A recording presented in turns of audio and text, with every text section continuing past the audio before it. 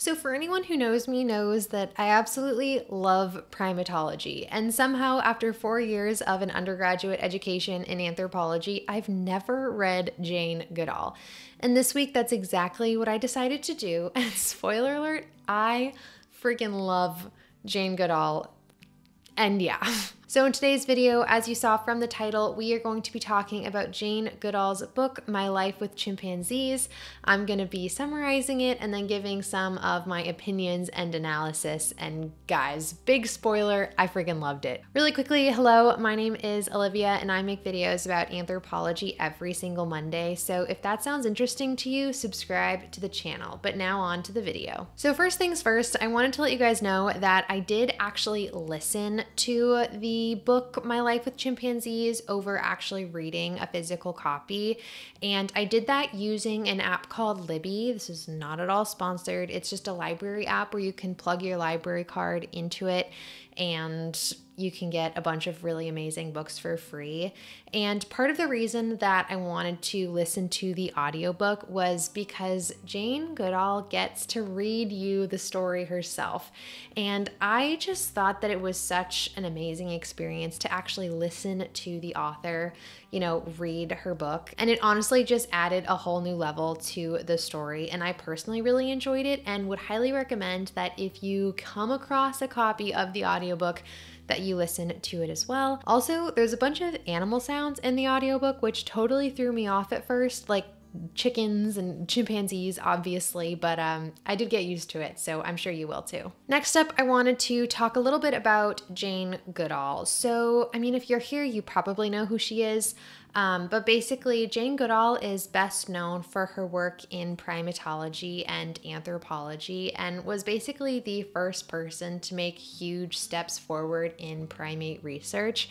And the things that she accomplished in her career is actually wild. And of course, we're going to get into some of those things today. But as I did just mention before, she is most famous for her work studying chimpanzees in Africa. She studied a group of chimpanzees in Gambia. And oh my goodness, you guys, I could go on and on about how wild and amazing these chimpanzees in her research were.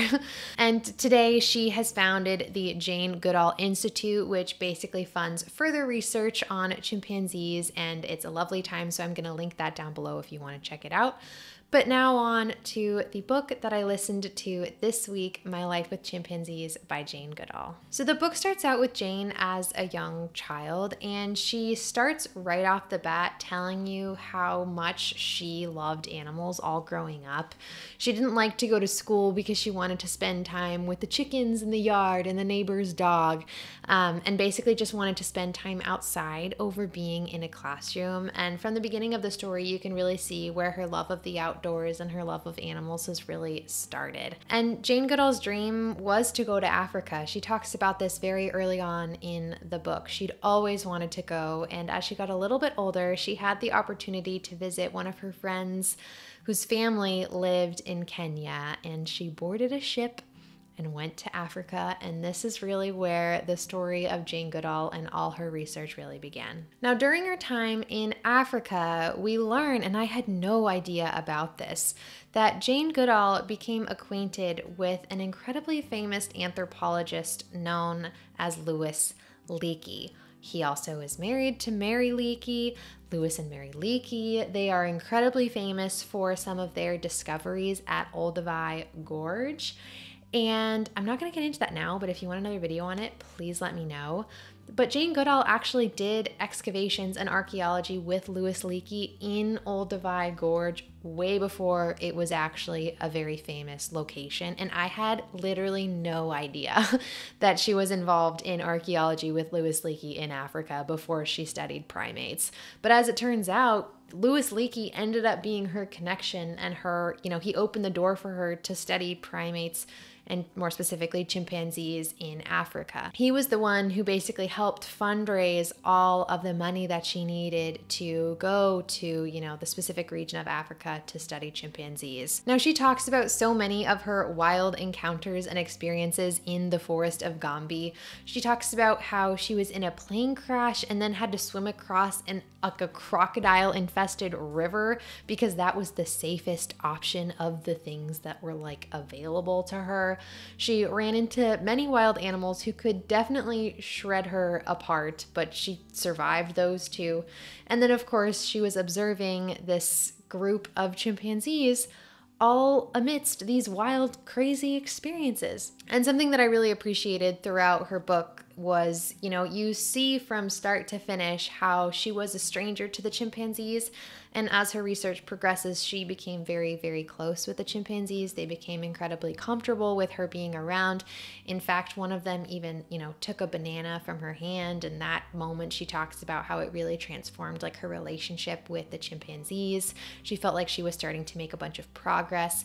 And getting to hear not only, Jane Goodall, the narrator, tell me this was amazing, but also just to hear that these kinds of experiences are possible was so cool. Jane made some of the most famous observations about chimpanzees that will probably ever be made, dare I say, one of those observations being tool use in chimpanzees. So prior to her work, humans didn't know of any other species besides ourselves that were using tools. But Jane actually observed chimpanzees using sticks. They were digging them into these termite mounds, pulling them out, and then eating the termites that were on this stick. And this was a huge deal. Then finally, this book ends with a wonderful call to action, basically urging her listeners and her readers to, just remember that we have the power to make an impact in the world too. And I loved the call to action. I felt very impacted by it. So yeah, that was a little brief summary of My Life with Chimpanzees by Jane Goodall. Really quickly, if you have not liked or subscribed, definitely do that because again, I talk about anthropology every single week and it's super fun. But now back to the video. Now for some analysis, just a little bit of my opinions and, what I took away from this book. And the first thing that I want to say, which is very clear and apparent from this video, is that I just loved it. I have been meaning to get to Jane Goodall's work for so long, since college, early college, when I thought I wanted to study monkeys myself.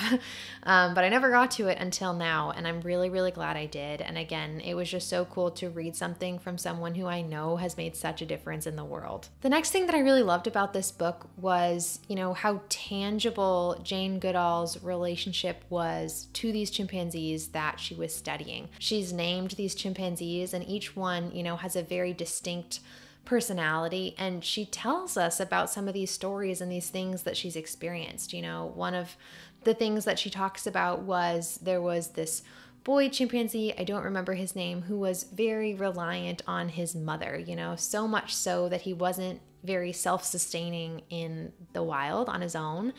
And when his mother passed away, he was so stricken with sadness and didn't know how to survive basically on his own that he actually passed away. I think it was 3 weeks later. And you can see how so many emotions that we feel, and things that we experience, the chimpanzees did too. And she also talks about, very specific males who were fighting for dominance. And again, they all have stories and personalities, and it takes so much time and patience to really see that. And it's so obvious to me that Jane Goodall put the work in. And I just loved hearing the stories of each of these individual chimpanzees, and Jane's experiences with them. I just thought it was so lovely. Another thing that I really appreciated about My Life with Chimpanzees is that in no way was the story idealized, or at least it didn't appear so. I think when we read, biographies or stories of people's lives or watch documentaries or whatever it is, it's really easy to idealize certain things. It's really easy for me to sit here and say, wow, she was so cool and such a badass and studied monkeys, so cool, and skip over everything difficult that also happened in order for Jane Goodall to get to where she is today. right? But she does not shy away from some of the difficult things that she experienced. For example, it is not luxurious living in a forest every single day, basically like camping every single night, you know, watching these chimpanzees, hoping that you'll find them, not having a ton of food. Like there's things about the day-to-day life that were clearly not easy. And so I imagine that that caused a lot of interpersonal struggle that she was able to overcome. And in addition, she talks about how people didn't really trust her as not only a woman, but an untrained woman in science. So when she, you know, made these observations about the chimpanzees, saying they used tools and did all these things that we had no idea about, people were resistant to believe her because she was lacking training. And so I believe National Geographic actually sent someone out there to document her and her research. And at that point, you know, people were more willing to believe the things that Jane Goodall was saying.